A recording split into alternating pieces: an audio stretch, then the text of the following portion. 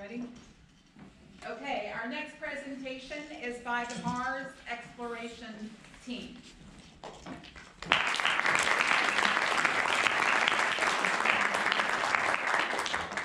Good afternoon, everyone. We are the Mars Exploration Team. I'm Kavita Preek. I'm from Toledo, Ohio. My name is Eden Winga, and I'm from La Crosse, Wisconsin. I'm Sanjana Surana, and I'm from Miami, Florida. I'm Maria Clegg. I'm from El Paso, Texas. I'm Anna Morgan, and I'm from Louisville, Kentucky. I'm Zoe Coniaris, I'm from Indianapolis, Indiana. I'm Kira Kronberg, and I'm from Bend, Oregon. I'm Nadia Amon, and I'm from Troy, Michigan. So to start, humans must explore. We can say that it's essential to our prosperity and even arguably to the advancement of our species as a whole. For half a millennium ago, Magellan's expedition resulted in the first circumnavigation of our globe. 450 years later, in an entirely different expedition, man set foot on the moon. Every day, human beings strive to discover the undiscovered. We choose to set the path for generations to follow. And today, we can see a new path in our future. That is the exploration and expedition to Mars. Mars is our future. Over the past 2 weeks, our team has worked hard to develop the Asteria habitat. Our challenge was to design a surface installation that can support 14 people for 26 months on Mars.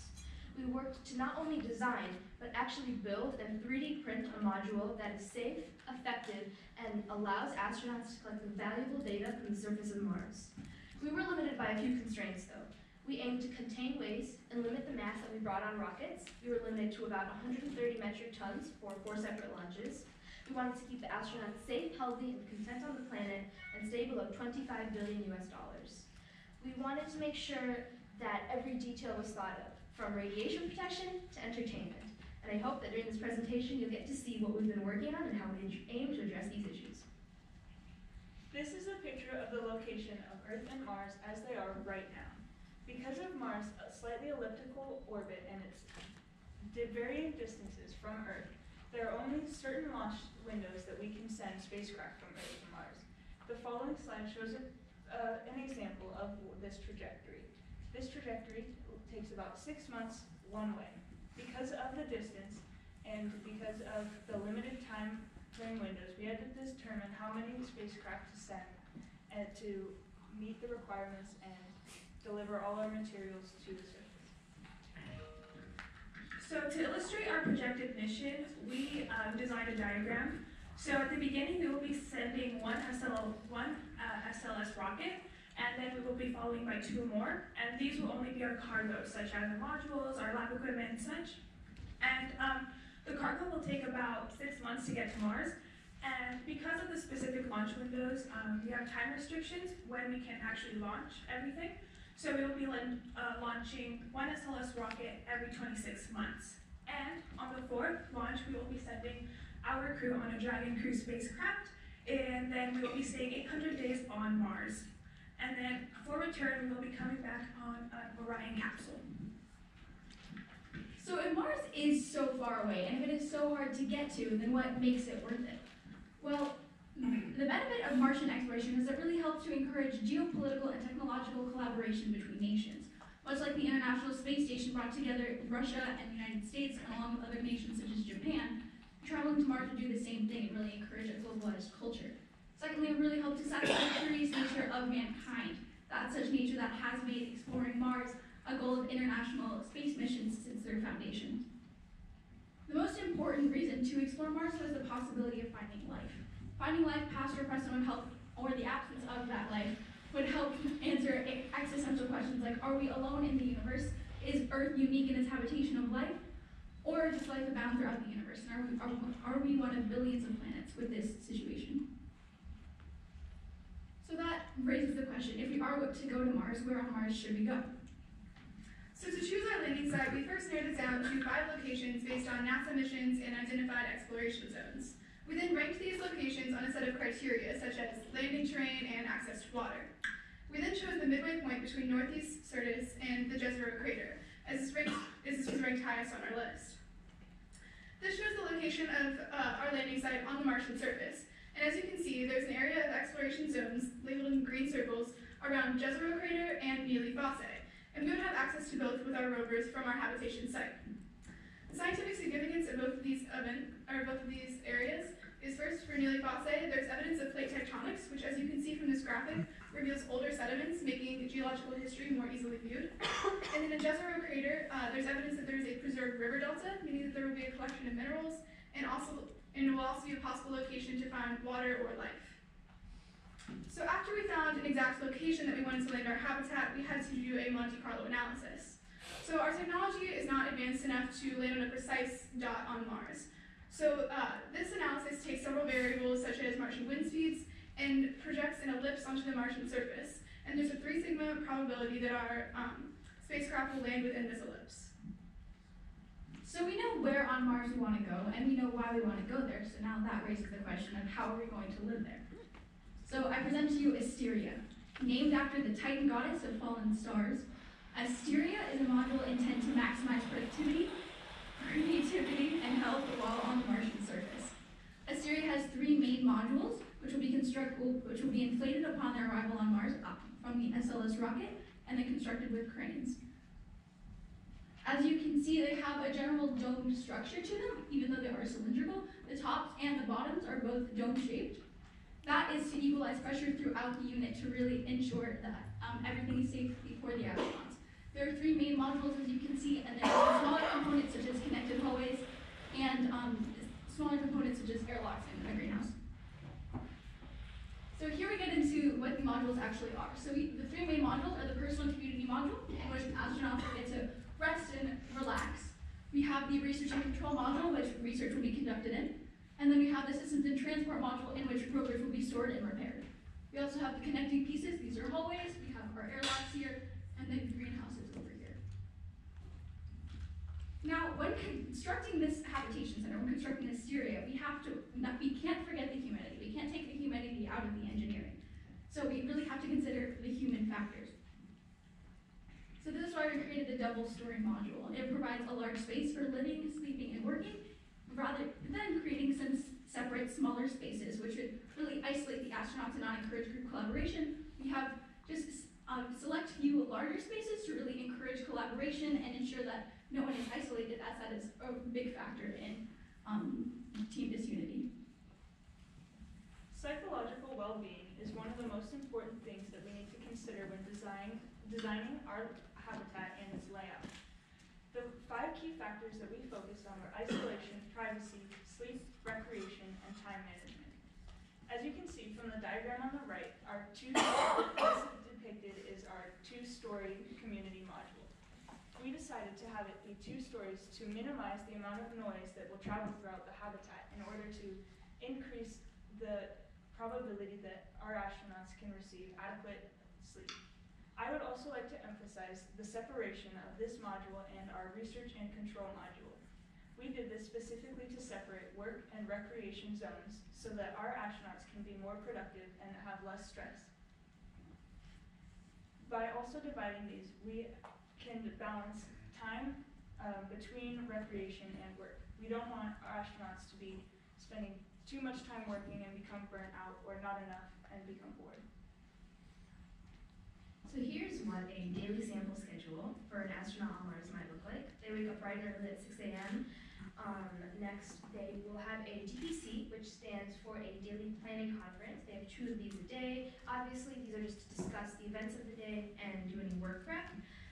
They have 2 exercise sessions a day. The first one, as you can see here, is at 8 a.m. It's about an hour and a half. They require 2.5 hours every day to stay healthy and fit. They have work time, as you can see, a break for lunch. Later in the afternoon, as you can tell, they have some public affairs events, which may just be video calls back home with Earth, or any news and media kind of things. And then environmental sampling in the field. This is when they can go in rovers for EVA missions, and basically do what they're there for, and check out the Mars atmosphere and surface. Dinner, again, is time to relax and enjoy the multitude of entertainment options that they're provided with, and then at 9:30 they have crew sleep, where they get 8.5 hours of sleep. So a critical component of our Mars mission is safety, and therefore we must protect astronauts from radiation on the Martian surface. An unprotected astronaut would receive 2.5 times the radiation dosage than the exterior of the ISS, and this is 8 times NASA's average radiation limit. So we have to provide them with protection. There are 3 components to our radiation protection system. The first is shielding structure, and then warning systems, and a temporary shelter. Although we cannot get radiation dosage down to a 0, our goal is to get it as low as reasonably achievable. So the first part is shielding structure. So we built the walls of our modules with radiation-absorbing materials to protect the astronauts. The outer layer is made of boron nitride nanotubes. This is a material currently in development that's extremely effective at absorbing the high-energy radiation off the solar system. The next layer is polyethylene, and this provides our airtight component, while also its high hydrogen composition also absorbs radiation. Next we have insulation, and this keeps all the heat inside the module. And then we have our water tank. So water is also high in hydrogen atoms, or high in concentration of hydrogen atoms, meaning that it's a great radiation protective material. So this water tank will also provide all the water for our astronauts living on the module and protect them from radiation. Then we have our interior wall, and next will be heating pads. These heating pads use electrical resistance to keep the temperature inside the module at about 20 degrees Celsius, and they also keep the water tanks from freezing. The next component will be warning systems. So we will be using REM and REM2 sensors. And these are small devices that are plugged into an astronaut's laptop, and they alert an astronaut of excessively high radiation doses. The ISS currently uses 3 REM and 7 REM2 sensors, and we will likely use a similar system. So now, if one of these detectors were to signal astronauts of high radiation dosage, they need an emergency protection plan. So inside our modules, the floor is actually a storage unit. So in the case of a solar event, the astronauts would remove all items from storage and climb into these compartments and put all the storage items over top of them to protect them from radiation. They would also put polyethylene shields over the windows. So this is our greenhouse. It's not really intended to supplement the astronauts as a food source because we don't know for sure what we can grow and how we can grow it, but it could help further colonization efforts in the future. So as Zoe mentioned, we're going to be constructing a greenhouse out on Mars.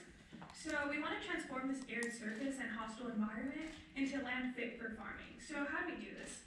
Currently, there's aerogel sheets that mimic Earth's greenhouse effect. So what we would do is we would place this aerogel on top of some Martian soil, and because of its elements that it's made up of, it's 99.8% air and 0.2% silica. What this means is that it will block UV rays as well as allow visible light to pass. So by blocking the whole entire Martian soil with this sheet, we will be able to raise the temperature underneath by 66 degrees Celsius, which can potentially melt subsurface ice, and this whole process would allow plants to be formed. So if we can't use our greenhouse, we're going to obviously transport all the food the astronauts would need all the way to Mars. They require 3 meals and 2 snacks per day, and the daily macronutrients needed on the currently on the ISS per person per day is 56% carbs, 17% protein, and 28% fat. So we would be using rehydratable food, so they would bring water separate from the food, and over there they would just cook it. And then to mitigate the effects of Mars gravity on the human body, we will be sending them with supplements. One of them is called resveratrol, which is also known as RSV, and this is a common nutrient found in grapes and blackberries, which allows for bone cells to process and to be produced at a rapid rate, so they will not be as affected by the Mars gravity. So for fitness strategies, exercise is critical for astronauts in order to maintain proper body composition well and reduce gravity. So the first 3 on the left are what are currently on the ISS. The first one is basically a treadmill, the second one is a bicycle, and the third one is for weightlifting. So the next 2 are specifically for space exploration outside of Earth's orbit, and the rocky one is the newest product. It's the resistive overload combined with kinetic yo-yo device. So this is basically about 65 kilograms. It's really tiny in size, but it allows for aerobic exercise as well as strengthening muscles. I'm going to be talking about the effects of gravity on our body. So on Earth, on our head, on our brain, the pressure is lower than on our feet. But on Mars, the gravity is 38% of that on Earth. So if you can see on the diagram right there, the blood pressure is evenly distributed. So what the brain believes that our brain has more pressure than it does, so it reduces it by 20%. So this causes fatigue, bone loss, and just tiredness. Okay, so I'm just going to be talking about some medical equipment, some basic ones. Ultrasound is actually one of the most important ones. It measures 250 medical conditions, and it has been used on the ISS also. The X-ray is also used for basic internal scanning and structures. There will also be basic checkups, such as checking for vision loss in the fluids, and we will be providing them supplements such as antidepressants because they will be far from home and need to feel comfortable. And the goal is to be minimally invasive because we want them to feel not like we're protruding their body. The scientific objectives of Martian exploration can be framed within an overarching theme of searching Mars for past and present life, as well as determining the habitability of Mars for human life. Within this framework, the Asteria mission will be conducting 2 different scientific assignments under geology and biology and climate studies. The first scientific assignment will be characterizing the geology of Mars.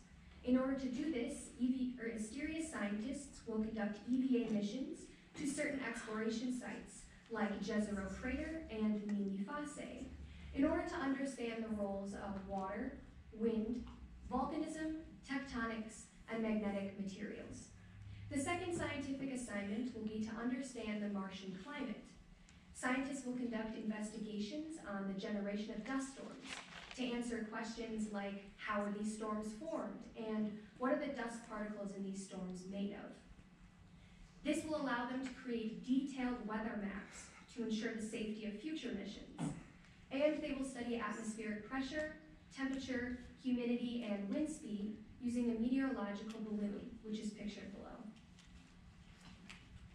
Combining all of the different investigations one might do on the Martian surface, I designed a laboratory that would be located in the Research and Control module of Asteria. Some key components of the lab include laboratory benches, which would be used for scientists to investigate using microscopes, storage for all of our equipment, a telescope for viewing the Martian sky, and a loading bay, which would allow scientists to pull up a rover and easily transport geological samples for studying in the laboratory.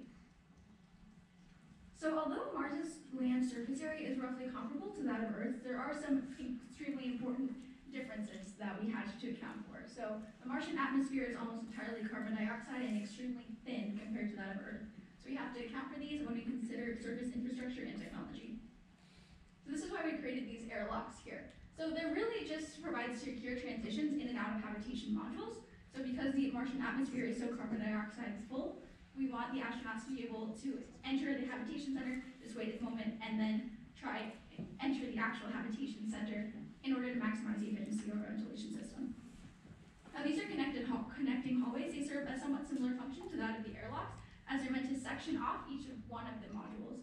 So we do have the 3 main modules, but in the event of a fire, we have to evacuate all of the air out of the room and let it fill with carbon dioxide. So we want to be able to section these sections off and also ensure that there's enough distance in between each module that the fire cannot spread. Okay, so far from home, our astronauts are going to rely on environmental and control and life support systems, or ECLIS, based on systems aboard the ISS, to provide for all of their life support. These are divided into 5 main systems: the water recycling system, the oxygen generation system, the atmospheric revitalization system, temperature and humidity control, and the fire suppression system. So here we're going to go through a quick rundown of how this works. The goal of ECLIS is to waste nothing, so everything works together. So the water recycling system recycles the urine into potable water to be used by the astronauts and the rest of ECLIS. Some of this water will go to the temperature and humidity control to maintain a relative humidity of 60%. Some of the water will also go to the oxygen generation system. Here it is electrolyzed into oxygen and hydrogen. The oxygen goes to the trace contaminant control system, where it is filtered into clean air to go to the astronauts. These astronauts then obviously exhale carbon dioxide, so instead of wasting that, they are adsorbed by the 4-bed molecular sieve, which acts as a sponge, and brought to the Sabatier system. Here, the Sabatier reaction takes place, combining the excess CO2 and the excess hydrogen from the oxygen generation system to produce water, which is obviously very useful, and excess methane, which is the only disposed part of this nearly closed loop system, but it also has a potential usage in fuel. The last part of ECLIS is the fire suppression system. It is basically made up of portable fire extinguishers using carbon dioxide, photoelectric smoke detectors, and portable breathing apparatuses. Okay, I'm going to be talking about waste management. So to give you an overview, there's two types. There's liquid and there's solid. And liquid includes hygienic water and solid includes packaging, clothing. So to give you an idea, a group of 7 astronauts will produce about 9,500 kilograms of waste in 800 days. So you can imagine we can't bring that back to Earth because that would be very costly. So we have to figure out how to recycle it. How are we going to do that? Biogas is a new technology, it's under development, and it's going to recycle the waste and make it into gases such as carbon dioxide, carbon monoxide, and replenish our resources instead of us having to bring it back on Earth. Here on Earth, communication is just a quick call away, but on Mars it can be much more complicated. It can take around over 3 to 22 minutes to connect a signal from Earth to Mars. But every 26 months, due to planetary alignment and a solar conjunction, in which the sun is directly between Mars and Earth, there's a communication blackout, and no signal can be sent between Mars and Earth for up to 14 days. There are 2 types of communications, direct communication and relay communication. Direct communication uses radio signals, but it's a much slower connection. Direct communication allows an astronaut to directly contact mission control on Earth, but a high-gain antenna will need to be installed on the Martian surface in order to make this connection complete. Relay communication is a much faster communication, but it uses a Mars-orbiting satellite. An astronaut will send a high-frequency signal to the satellite, and the satellite will relay that information to the Deep Space Network on Earth. The Deep Space Network is a collection of satellites that receive signals from deep space and send those signals directly to mission control. So this is our single-story module. It's just meant to store the rovers and have a place to repair them if necessary. It's a really simple structure. It's just one of the 3 modules. This is our rover access point. It actually differs from the habitation module. So this allows easy transport from the hab to the rover. So let's say the astronauts went on an expedition and they got some geological samples. This way they can just pull it up to the side of the laboratory and import them right inside. So for our transportation on the surface of Mars, as you can see on the right here, we had a prototype of a hydrogen-powered lunar rover by JAXA and Toyota. JAXA is the Japanese Space Agency. This is obviously for use on the moon, but a similar prototype or similar model is actually really, it's a really good potential option for future missions to the moon. Rovers like these can seat up to 4 passengers. So in order to store and repair these rovers, there's a few things that need to be taken into account. First of all, for repairing these rovers, we plan on using either or both of these, a CNC printer and a 3D printer for metal parts and plastic parts. This is a great resource because it allows parts to actually be made on the surface of Mars, so there's never the fear of running out. We would also bring metals like titanium, aluminum, and steel, which are most prevalent in most rover designs. And again, on the right you can see this is another lunar rover model, but this one is actually much more suited to the Mars surface. These are meant for rocky terrains like Mars has, and would be very ideal for moving around on the challenging surface. So in order to power these rovers, we look at 2 different sources of power, the first one being a combustion engine. The combustion engine basically uses a bipropellant made of hydrogen and oxygen, or methane and oxygen, and essentially hydrogen we would attempt to isolate from water found on Mars, and oxygen from its CO2-dense atmosphere. Here we have a fuel cell. This is actually a more probable option for early missions like ours. The combustion engine that you saw just a second earlier is a great option for later missions when we actually plan on colonizing or developing a more permanent development on Mars. But this fuel cell is really great because it uses hydrogen and oxygen that can be taken from Earth And a byproduct of this reaction is actually water, which can be used for astronaut consumption.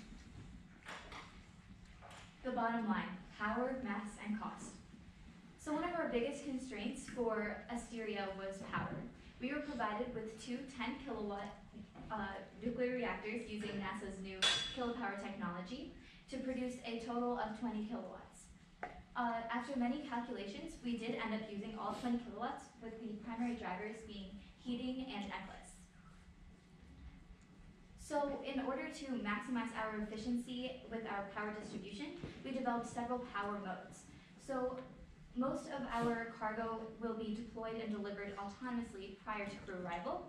So during this time, we will have an auto-deploy mode where all power is pretty much being spent on auto-deploy. And also we will have to heat the habitat from negative 125 degrees Celsius to positive 20 degrees Celsius, which will require a lot of energy, so we have the heating mode for that.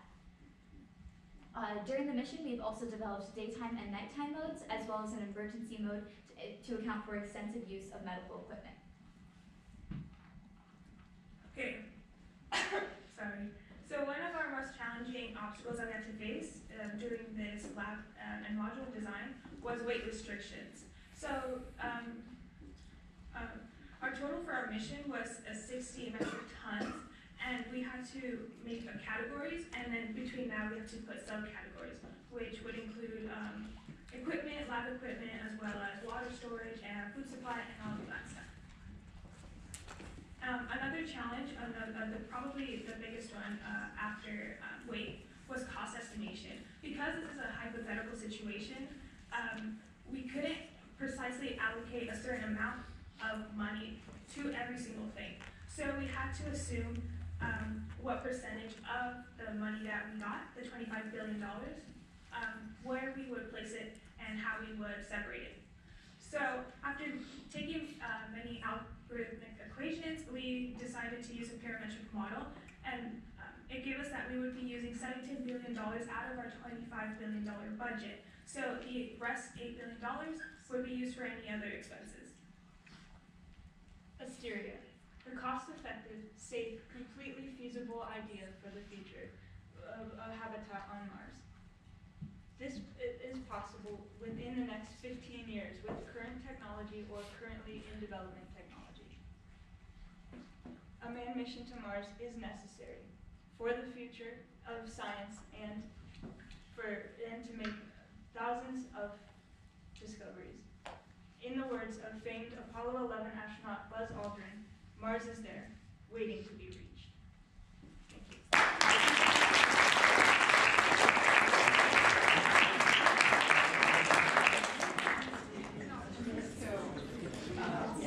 On behalf of all of us, I want to thank Ms. Bagley and our mentors, Dr. Humboldt Mendel and Mr. Adam Noakes.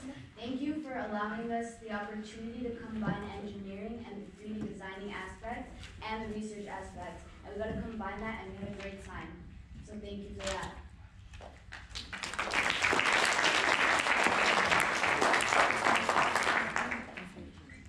Do you guys have any questions? We 3D printed our habitation modules in the hallway if you want to go look at it later. John?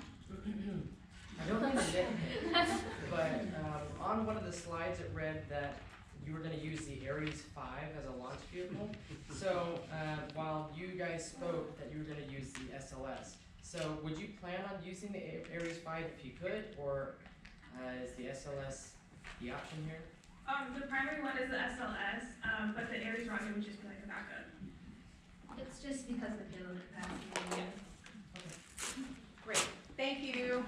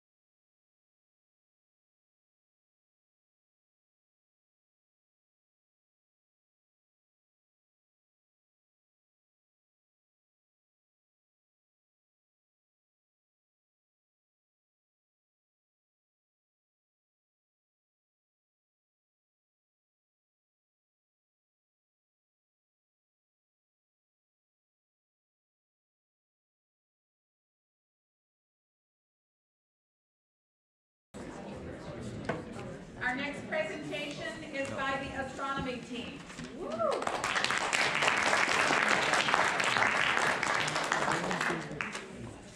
Good afternoon, everyone.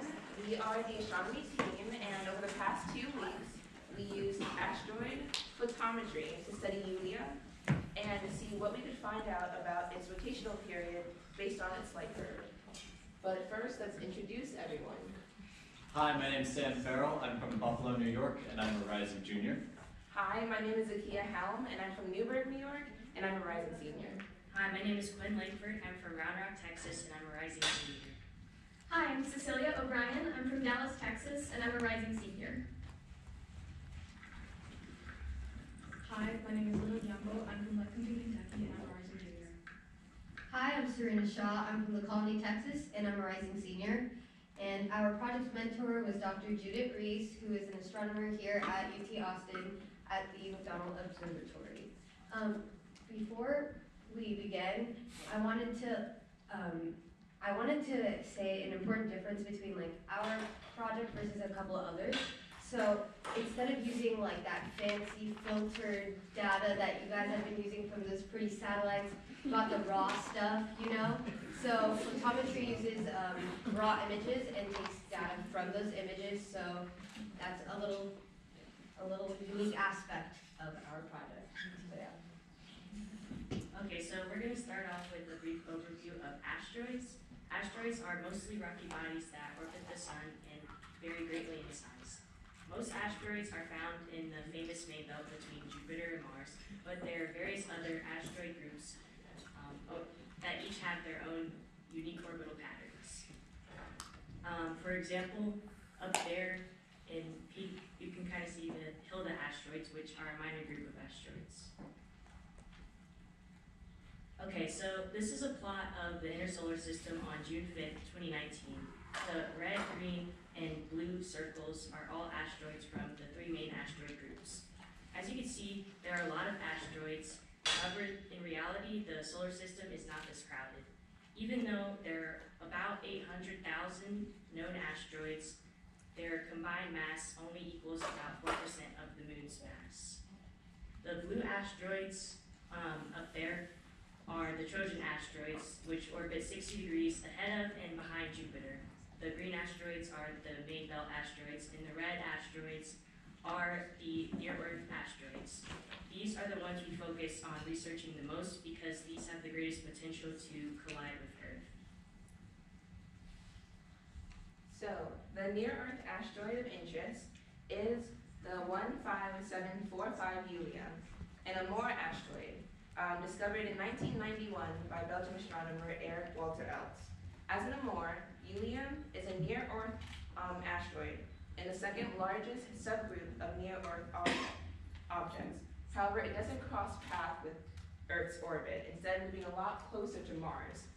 It orbits in a more elliptical orbit than planets, though, even though it's near Mars. Based on its semi-major axis alone, which is this number here, you might believe that Yulia is always that far away from the sun, but with such a large eccentricity, it moves much closer during each orbit. And the farthest distance from its focus of orbit, it's almost twice the distance between the sun and Earth. From one still frame, you can't see where Yulia is. Anyone can try to guess, but you can't really see it unless you know the coordinates or where to look in the sky. But when you see a collection of frames, you see it slowly move across. These are examples of the frames that we had to, the raw images that we had to analyze. So as you see right here, Yulia moving across. So what are the tools and resources that you need for asteroid photometry? The first one is you need your images. So what images, how do we get our images? We got our images from McDonald Observatory. It's where our mentor works, and she took these images herself last year. These images were completely raw. Pretty much if you put a camera, like if you took a camera and pretty much put it up to a telescope, that's like basically what you can imagine we're looking at when we see our images. Asteroid J is a very unique program. It was taken actually, it was based off of another program called ImageJ, which was a medical tool that then was adapted based on like digital imaging. Somebody else saw the way that this worked and saw that it could be used for the sky. Basically, the way that it works is you look at a light source, like a star or an asteroid, and you click on it. And there's a way, like, you can change around the aperture settings, other techie stuff, but basically what it spits back out at you is how many photons are coming from this source. And a little bit more information about the photons as well. Additionally, we were given 3 Mac desktops to work with. Each of these had AstroImage-J installed. We divided ourselves up into 3 different teams and kind of learned to work well together in those small, tight-knit teams. Additionally, we used Horizon System, which is an online database. It tells you all about asteroids and other objects in space. And it's very, very precise. It tells you the data at any point in time, almost to the second, maybe even to the millisecond. Google Sheets we use to share data, graph data, and store data as we were working through our project. And Google Slides is what we're using right now to present to you. Before we can do any measurements for the images, we have to calibrate them. We used a CCD camera attached to the telescope to take our pictures. A CCD camera basically uses light-sensitive materials to convert that light into electrons. Generally, 1 electron equals 1 photon. Not all pixels are created the same, they don't have the same sensitivity, which is why a flat field accounts for these variations and gets rid of this vignette effect. Dust particles may create donut shapes like this, but once we flat field it, they're gone. Bias frames are all the background noise within the CCD camera. We take a master bias frame, which is a median of multiple of them, and subtract it from every raw image to clarify.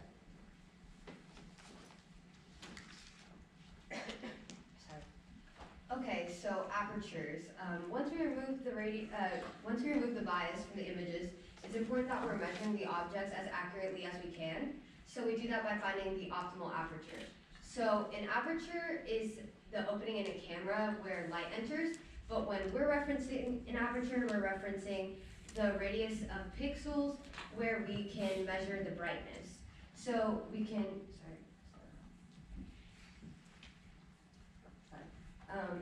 we can use this equation to convert the number of photons into a magnitude of brightness. And so to find this optimal aperture, what we did was we measured 3 different stars in 20 images for each group, so around 60-ish, 60 to 70 images with various apertures. And we plotted that against the signal-to-noise ratio information. So the signal-to-noise ratio is the ratio of useful signals to the total signals in the image. And so we tried to identify the maximum signal-to-noise ratio peaks in each graph, because that would identify the highest proportion of useful signals, and using that we could find the ideal aperture to use, which is typically around 6 to 7 pixels. So after we found the correct aperture, it was necessary to correct for sky variation. So the star brightness in each of the images changes due to changing moonlight. So for some frames, the sky as a whole could be more or less bright. And to correct for this, we created a baseline by measuring 20 stars over about 20 images to identify which stars follow the same trend. So that was the trend there. And on the one below it, the black line would be an example of one that we would have to remove during this process because it does not follow the same trend as the others. And since the stars are constants that are not dependent on each other, changes in the overall brightness must be due to the overall atmosphere at the time.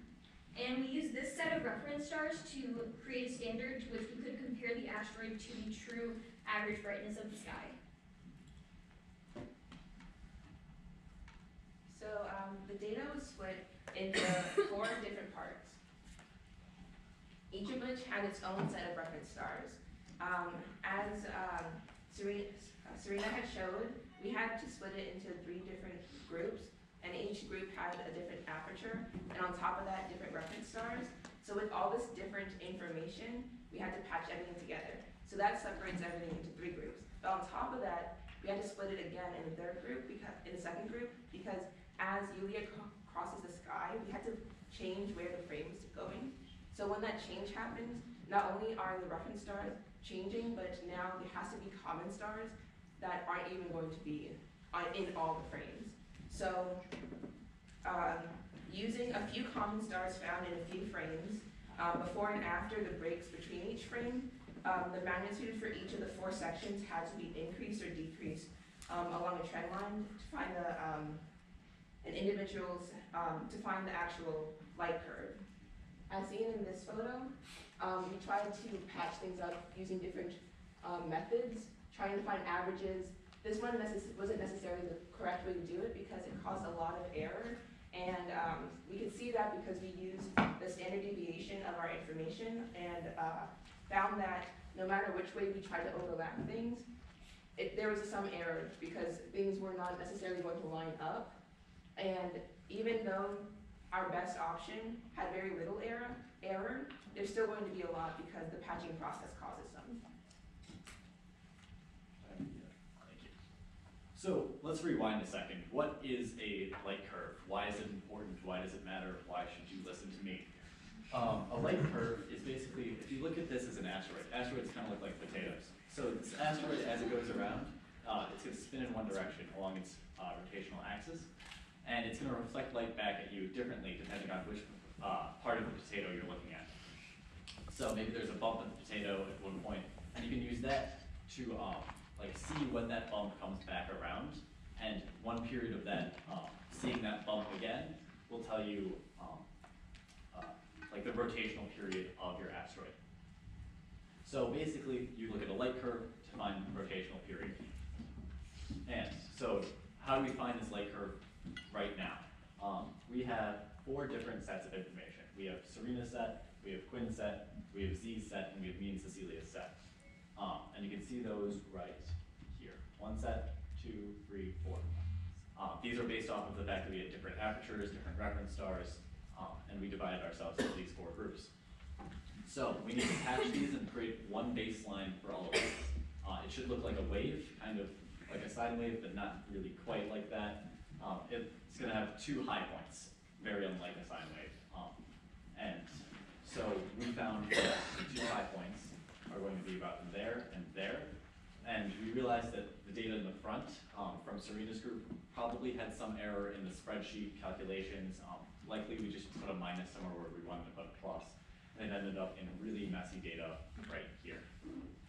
And we couldn't find the patch where it was. And we found out that other researchers who have studied this have also cut out that first information. So I feel like there's a lot of problems with that starting information.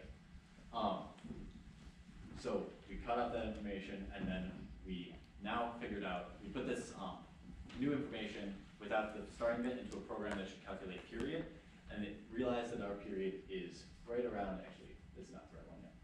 It's right around 3 hours. So this asteroid is going to rotate itself every 3 hours, but when we looked online for other people's work, we realized that their information said that it rotates every 3.2 hours. So why is there this difference? Well, if you look back and forth kind of between the images, you realize that ours does work better with our folded curve. Actually, I should explain what a folded curve is. A folded curve is, we have more than one period up here. We have 1.5 periods because it takes 3 hours to rotate, and we have 4.5 hours usable information. So what we did was we took that last 1.5 hours and kind of translated it over back to the start to get this graph over here, where there's some overlapping data points like there and there. And what this should do is, if the period is correct, it should look very much like a curve that's just kind of overlapping itself multiple times, like it does down here. If it doesn't look right, it should just look like a complete mess with no trend at all. So I think we did a pretty good job of making it look like a curve. And yes, there are. And this up here, the geometrical changes are greater than the patching error. This means that, yes, when we patched it all together, when we brought it all to one baseline, that there was error associated with it, but the error was, that error was much greater than geometrical error. Geometrical error is like, if I'm looking at a star, it could have, if I'm looking at an asteroid, my bad, the light distance, the distance away from it, when you translate into light hours or light seconds, can have variation on it, as well as a bunch of other things, including angle away from you, angle away from the sun, a whole bunch of things. But we decided that when we looked at the horizons database, that the error from patching it is so much greater than the geometrical error. The geometrical error is very, very small, that we shouldn't really have to worry about it. And in summary, we found that our period is 3 hours. And that's the big number right there. It takes 3 hours for this thing to rotate. Okay, like Sam said, we did a pretty good job finding our rotational period just using the light coming from a single point, but we did face other challenges along the way. One of them was learning how to use AstroImage. Reading the 41-page, size 12 font, single-space technical manual was quite a lot, but we spent a day learning the technical functions we needed to process our data. Another thing we struggled with was organizing our spreadsheets. With so many people collaborating, we had to keep track of where all the specific data points were and what they were for, and if they had already been calculated, and that could have caused some error along the way. Learning how to convert photons into magnitudes took a lot of calculations with massive amounts of data, repeating it over and over again. And learning how to correct for orbital geometry was something we also did, using the database for horizons for some help. Finding out images to keep in TOS was another challenge because on the day that Dr. Reese took the images, it was a little bit cloudy, which messed up some of our images and made them hard to measure, which is why we had to throw out much of our data set. And we want a lot of our data values because more data means more accurate measurements. But ultimately, some of them just had to go. So about those errors, a minor range of error measurement is inevitable when data can be analyzed using different methods. So one choice that had significant effects on the data was how the frames were divided. So each group decided on a section of frames, chose the best stars from those, and calculated the asteroid flight. And using these differing stars introduced error because combining our separate data into one light curve was not a smooth process. Also, we had to remove some frames, as Lynn mentioned. So in 29, 30, and 31, the asteroid was too close to a star, and the AstroImage program could not compensate for that. In addition, 34, 35, and 45 were removed because the images were cloudy, and other data was removed due to a likely sign error. So the overall range of error on the light curve that we found was 0.04 magnitudes. Okay, so due to these errors and also due to just a general lack of data, we were not able to conclude anything besides the rotational period of Yulia.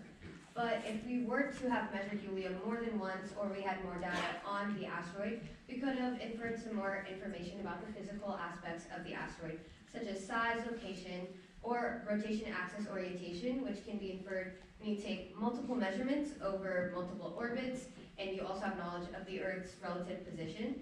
You could also infer the structure of the asteroid.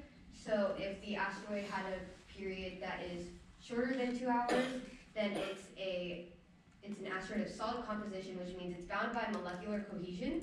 And if it's longer than 2 hours, then we just call it a rubble pile, and it's just held together by some weak forces like gravity. You can also infer the shape by looking at changes in magnitude. If there is a great change in magnitude, then the shape is more potato-esque and elongated, and if it's not, then it's more spherical. And we can further infer the shape of the asteroid by doing shape modeling, as you can see with the Stein asteroid on the top right. So basically, you create a model using a light curve, and then you create a rough model of an asteroid using a light curve. Then you generate another light curve from that model and match it to the existing one to tell you about where craters are and the general shape of it. And then lastly, you can learn about asteroid families, which are asteroids that share a common orbit and common spectral composition. And you can look at the distribution of magnitude to tell how old or how new they are. So wider distribution means older asteroid families, and narrow distribution means newer asteroid families. But basically why all of that information is even relevant is because asteroids are actually pretty essential to astronomy and understanding how the solar system works and how it formed, because asteroids are relics and remnants of the solar system from when it was forming, and their location can tell you about different planets and where they existed. So just to reiterate, this is what happened. We had some raw data. We had some white dots on a black page, and then we had 70 of those images. We did a lot of clicking and a lot of calculations, ended up with something generally like that, and you know, it was just so raw, yeah. The data was, yeah. Alright, so we definitely learned a lot about asteroids throughout this research process, but we also learned some general lessons as well, and one of them is that failure is not an option. This is a phrase commonly associated with Apollo 13 and also NASA in general. When we first arrived at SEAS, we all received drawstring bags that had the slogan written on it, and it was a little intimidating to read that on our first day.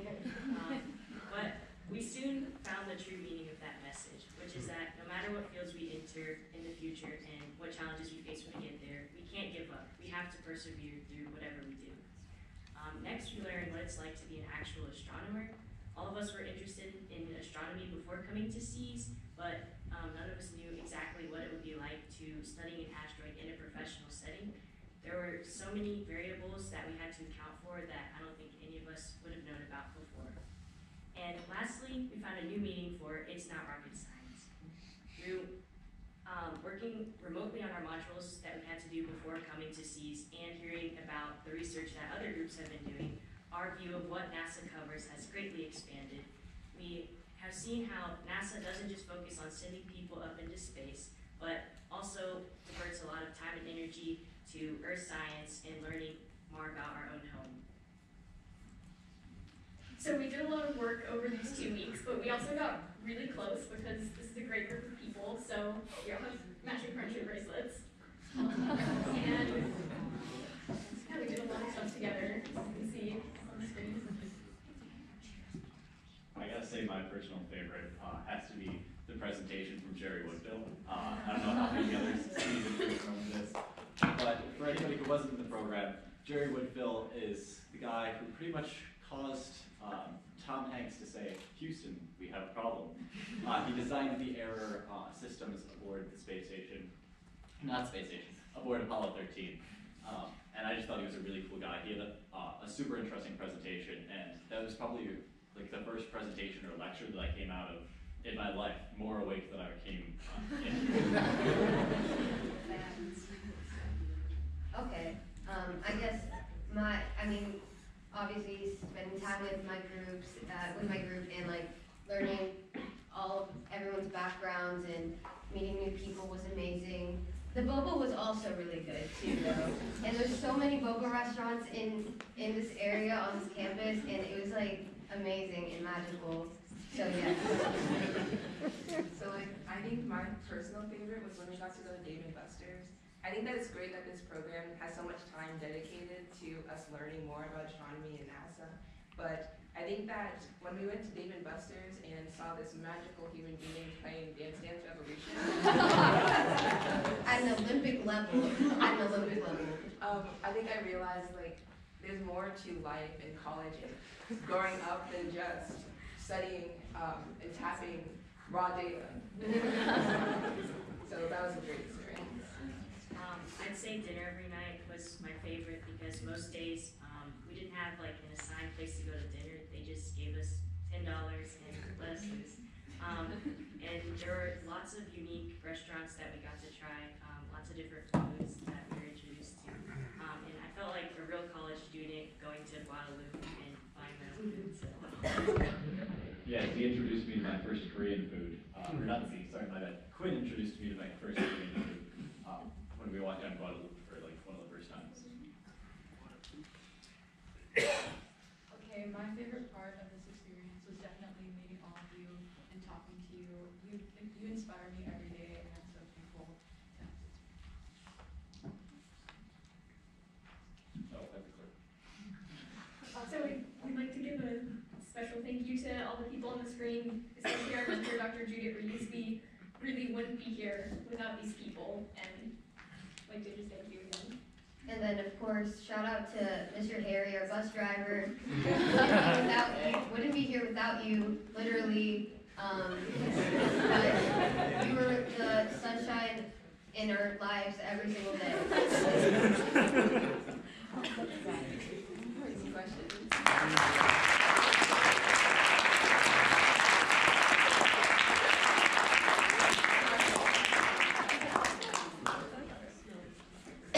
I think we'll take a photograph and we will get our International Space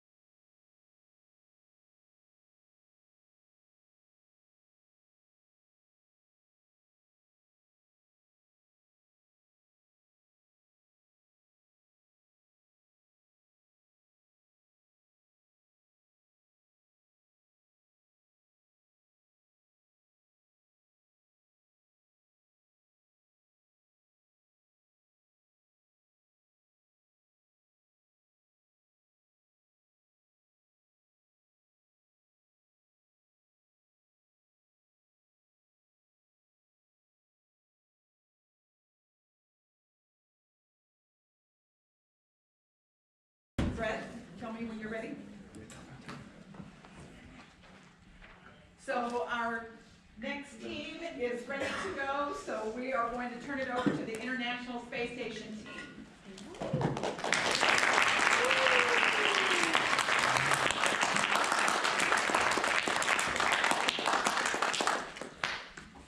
Hi, my name is Luis Martinez Morales, and I'm from Round Rock, Texas. I'm Vespa Hugh from Albania. I'm Katie Hart from San Antonio, Texas. Ryan Rubio from El Paso, Texas. I'm Connor Phelps. I'm from Houston, Texas. I'm Cincinnati. I'm from Dallas, Texas. I'm Alice Lundgren, and I'm from Cincinnati, Ohio, and we're the International Space Station team. One of the main jobs of astronauts while they're on board the International Space Station is taking photographs of the Earth. Every day, they downlink this data to White Sands, New Mexico, and from there it gets distributed to different groups at NASA, such as ISAG and ESRS. Each day, anywhere from 50 to 200 images get distributed to these NASA organizations.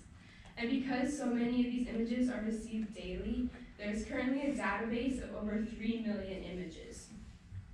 To put this into perspective, Dr. Gregory Chamitoff, the astronaut that came and spoke to us last week, said that while he was on board the ISS for 6 months, he took over 20,000 images. These astronaut photographs are vital to research efforts done by scientists both in NASA and outside of it. Astronaut photographs are unique in that they can be taken from many different angles because it's with a physical camera as opposed to just a satellite image.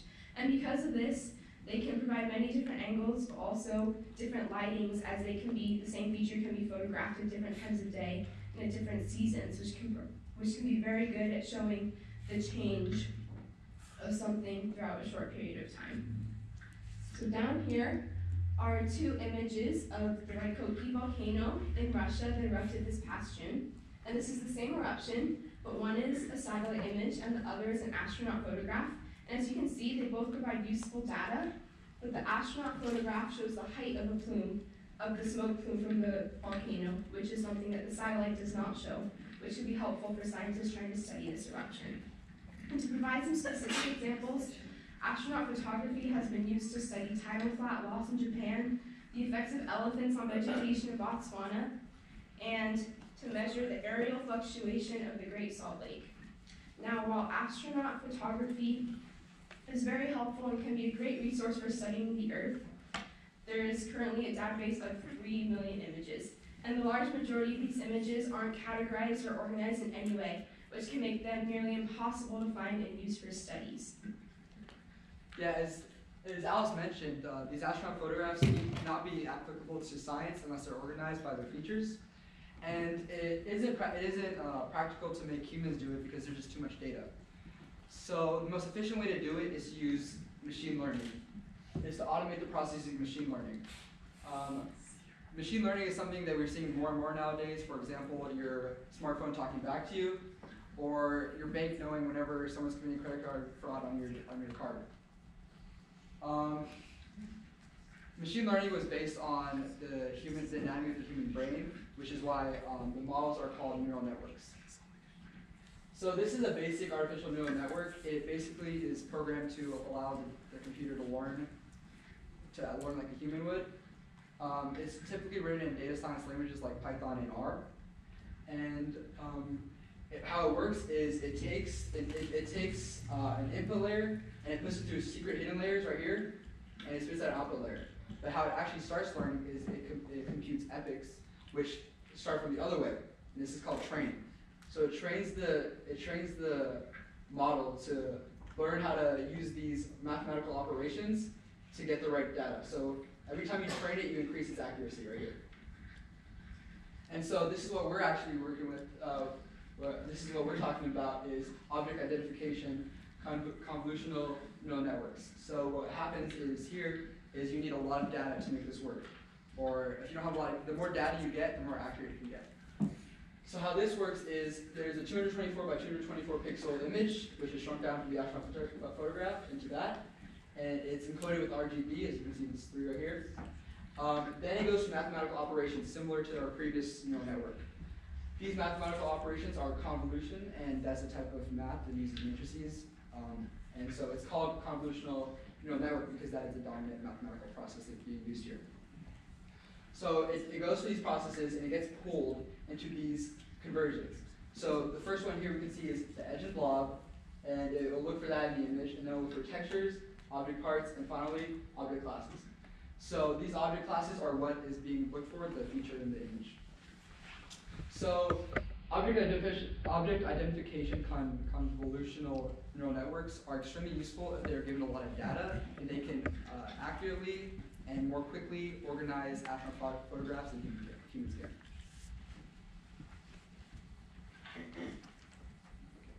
So what we worked on was kind of like the middle ground of what they were talking about. So we have this large amount of data that we can't really use, and we have a neural network that's been designed that doesn't have data. So we worked with a website called Feature Hunter, which is aimed at identifying geographical features of interest in pictures that are taken from the ISS space station. So how Feature Hunter kind of works is it uses something called citizen scientists, which is just a more fancy name for people who volunteer for NASA online. And what they do is they're given a picture, and then they would identify where the geographical feature is in that picture, and then they'll put a bounding box. And then that picture will be saved with the bounding box, uploaded to some place that is stored. And then that will be run through the artificial intelligence and try to correctly identify it in artificial machine learning. And some quick, what we did with this website is we designed a tutorial for how to train people to correctly identify the features so you don't have false data in the machine learning algorithm. So also a quick fact, only less than 5% of astronaut photographs have actually been identified, so there's a long way to go.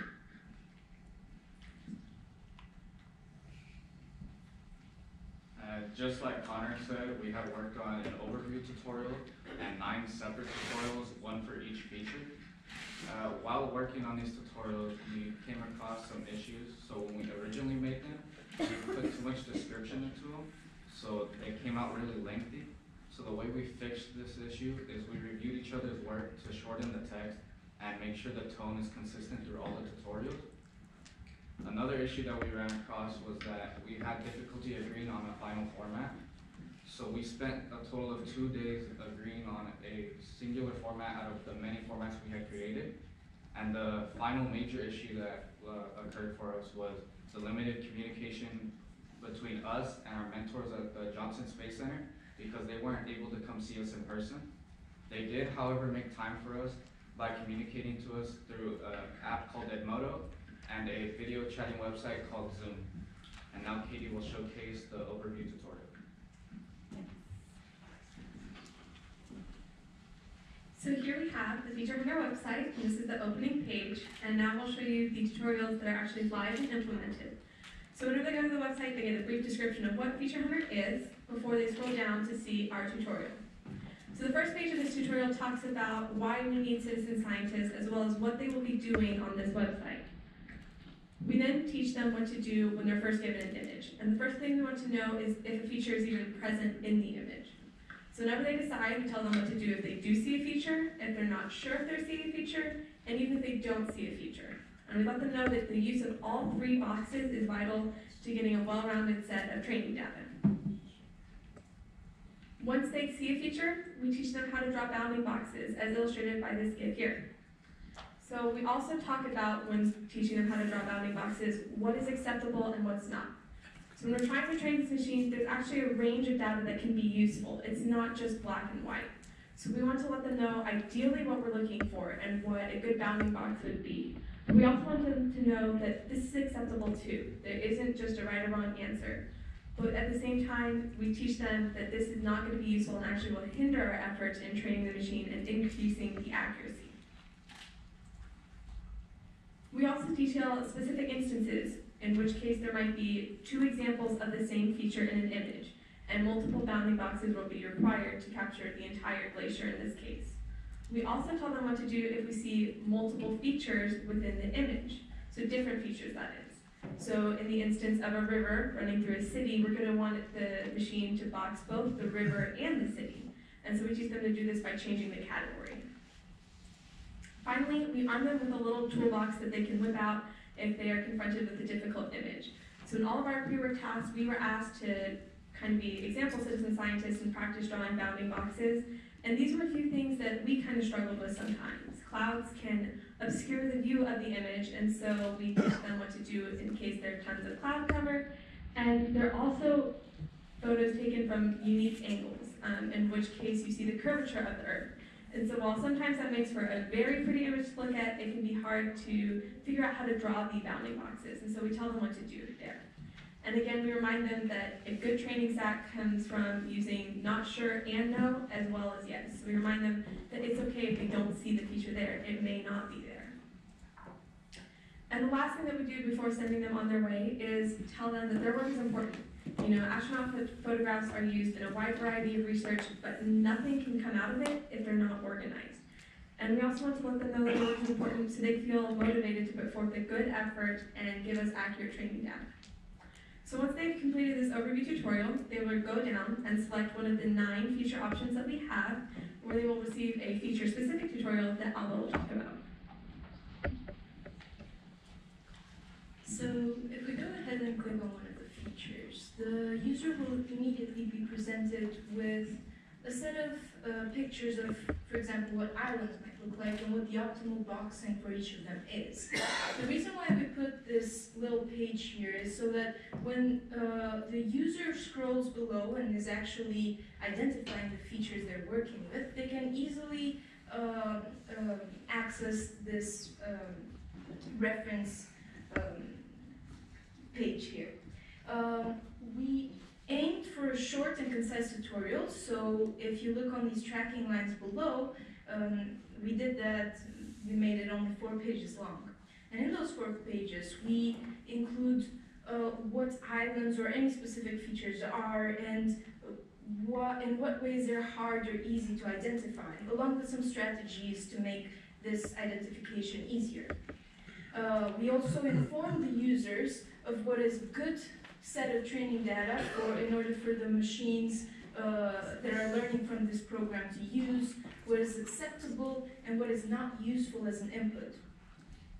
And in the end, we have a short interactive which simply asks the user to identify a feature for practice. So I'm going to ask the audience whether you see an island in this picture or not.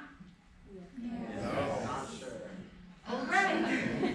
So I heard the not sure in the audience and all of the other answers. So if we press not sure, you can press any of the other answers. It's just that not sure is more.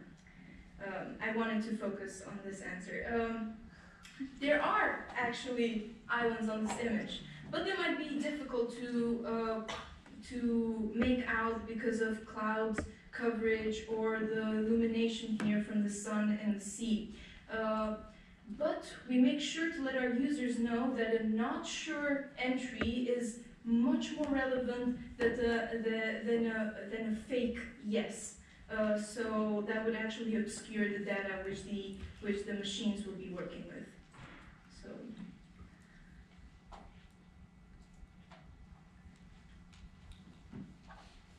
Although our time with the project has come to a close, we have to look forward to what we have to do in the future. So the first thing that we have to do is actually get people to work on the website. These what's called, like Connor mentioned before, citizen scientists. This can include middle school students, high school students, and college students. The next thing we have to do is to create a model to be built and trained using the data we receive from Feature Hunter, so that features can be identified. Because features were identified in Feature Hunter, it'll help the AI or the machine learning to identify the rest of the 3 million photos. The last thing we would have to do is to take measurements in regards to accuracy in order to see how good the machine learning has done and how it can be improved. Below, you can see a machine learning learning curve, which shows how quickly it gets up to a human's accuracy. The last thing that can be done is to create a login system to introduce game and competition to the website.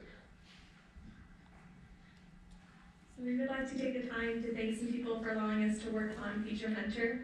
First off, the Earth Science and Remote Sensing Division at Johnson Space Center, especially to Alex Stokin for taking time out of his week this week to come help us with the presentation. We would also like to thank Eddie Ramos for being our on-site supervisor here at CSR and helping us these past 2 weeks. I would also like to give a huge thank you to Ms. Baggio for organizing this program and allowing us to be here and helping us through everything the whole way. And you've really impacted us, and we really wanted to kind of share with you some of the experiences that we've had that have made this experience so special for us.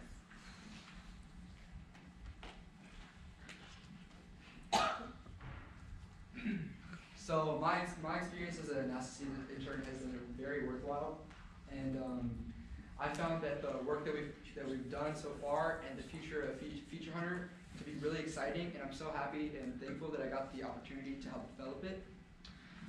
I also have met some great people. I've met connections with my fellow interns, my mentors, and I really enjoy that part of it. Also, I found SEAS has helped me prepare me for what career I want to go to. Before I came to SEAS, I thought maybe I want to be a computer scientist, a businessman, maybe an engineer, but I never had any professional experience with either of those, any of those. But after SEAS, I see what NASA engineers do on a daily basis, and it really inspired me. And I also learned about what higher level computer science looks like, even the niche of machine learning. And I am excited to get to work on machine learning, and I'm really passionate about it. And yeah, thank you, SEAS. So I think SEAS was very worthwhile.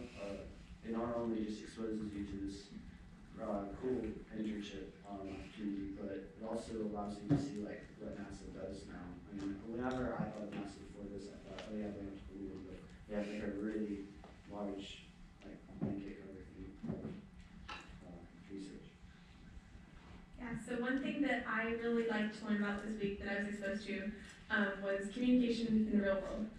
So the 7 of us really worked on the aesthetic look of the tutorial, you know, what the layout we wanted, interactives, whatever, but we also had to communicate with the more technical aspect with Ian Babin, who's actually coding all of these onto the website and dealing with all the technicalities and whatnot. And so we had to go through some give and take of what Ian was like, well, you know, this might be easier. For example, the dashes that Alba pointed out. We had originally had those as dots. And Ian was like, well, it's actually easier and built into the code to use dashes. And so there's just that kind of give and take. And it was really unique to see how communication works between two very different groups on the same project. For me personally, the NASA internship was my first internship. I'm really grateful for this opportunity. And it had really set a high bar for any future internships that I'm going to apply to. And I personally learned that I can work with people that I've never met before, because I had previously thought I wouldn't be able to work with people I didn't know beforehand. One thing I really loved these past 2 weeks was the wide range of topics that got covered. So we were working on Feature Hunter and astronaut photography, but in the presentations we got to learn about Mars and GRACE and ISAT and all those other projects and things that NASA does, and that was really cool for me to see the different things that NASA does and also find new things I'm interested in beyond just space. All right, in all honesty, it was mental, this internship. So we learned a lot more through this program that was actually needed for a specific project. We had the opportunity to work here with scientists who have previously worked with NASA on their satellite and space missions. We met a rocket engineer, an astronaut, and for a girl from an obscure place on the other side of the planet, life's good. So, thank you. Yeah, before this internship, I believed that I would just go into computer science and maybe in some sort of engineering. But now I've seen all of the, well, not all of it, but a broad amount of STEM jobs that I can pursue in the future.